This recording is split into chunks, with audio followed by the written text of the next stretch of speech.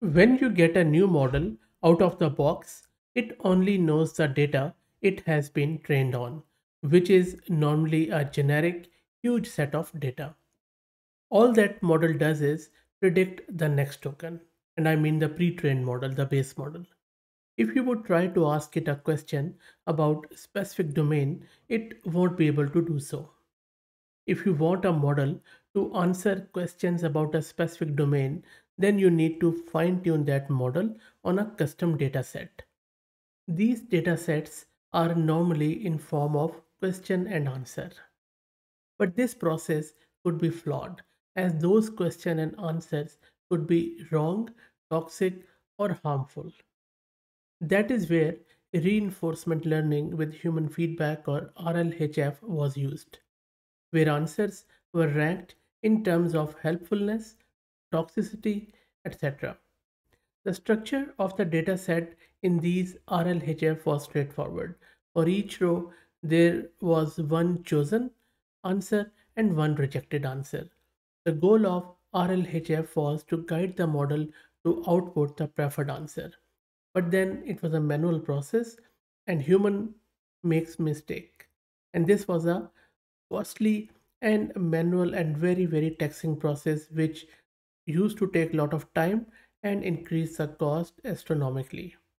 One of RLHF like technique is direct preference optimization or DPO in short. This was first described in this paper which you can see on your screen, and this is a seminal diagram from that paper and a very famous one. In my humble opinion, DPO at the moment is the best way to fine tune a model on a specific domain.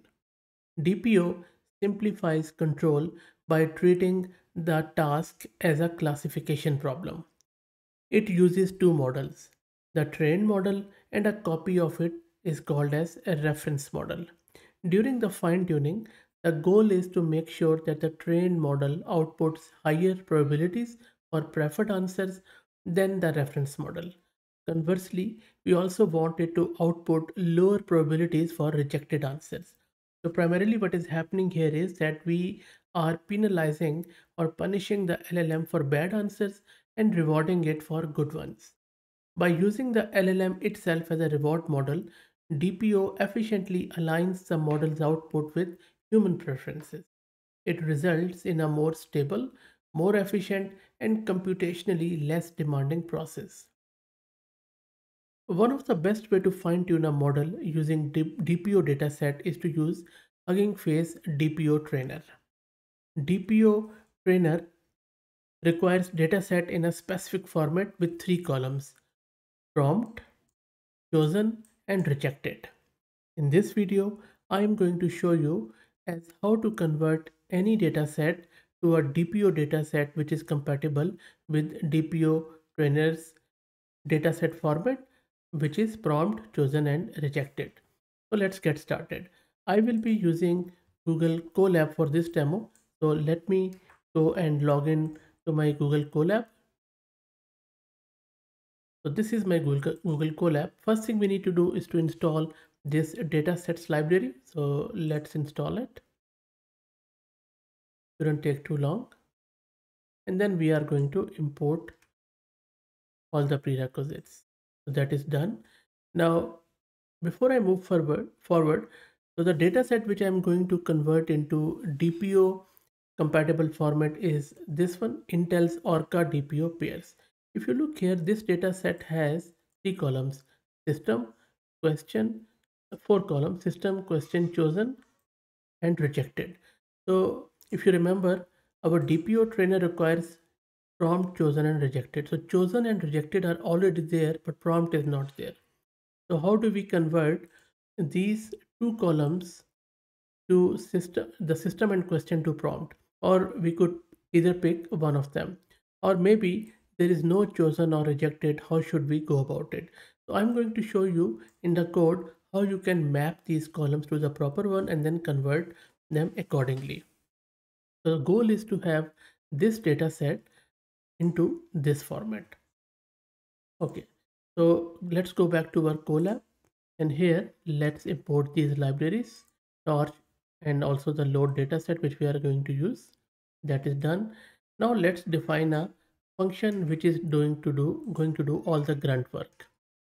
Now in this function, and I'm calling it DPO underscore format, but what is happening here is that I have so I'm passing it a data set which will be this Intel's data set, which will have 4 columns: system, question, chosen, and rejected. Then once it receives this example data set, I will pick up this system column, the first column here, and then I will assign it to systems variable. Then I will pick up question column from here. I will assign it to question variable. Then I will pick up chosen column, assign it to chosen, rejected column, assign it to rejected. And if your dataset has any other names, just simply replace those names here and then assign them accordingly. So we already have chosen and rejected. So it means two of them are good, but we still need the prompt one. In that case, what I'm doing here is I am simply concatenating these two, system and question, into prompt one, because that makes a prompt. So if you go here, system is simply a message to the platform that what it is supposed to do, and then the prompt is what the question which we are going to ask. So sometimes system message is there or not, but question is always there, and that is why we will have answer and stuff. So you can either concatenate it, or if you want, you can simply just go with question, up to you. So it depends upon your data set. How do you want to do it? And it could be the case that your chosen answer may be in different columns.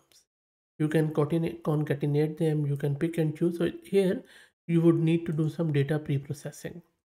So now, so once I have concatenated or you know, connected both system and question here and assigned it to prompt, I am simply returning this yes on here in the response to my um, calling function. So, and this is what is required by DPO trainer. Okay, now let's move forward.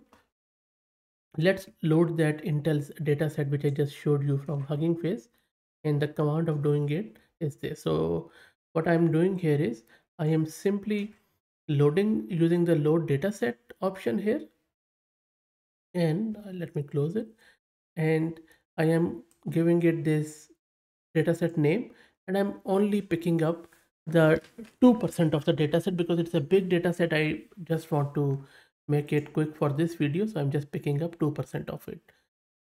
So let me, did I run the above one? No, I didn't. So let me run this one. That is done. Let me run this one, and it is going to load the dataset. Dataset has been loaded. It's very quick because a very short dataset. Now I have loaded the dataset, and now let's get the original column. So this command is going to pick up all the 4 columns name, system, question, chosen, and rejected, because we don't want them. So we will remove them later on, and I will show you now how.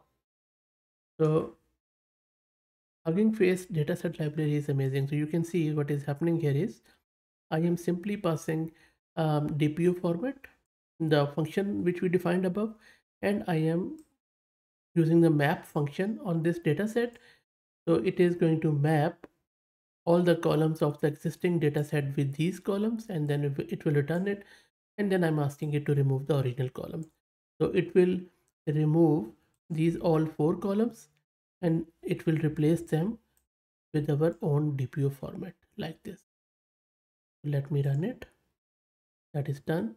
Now let's try to print out a row to see what it did.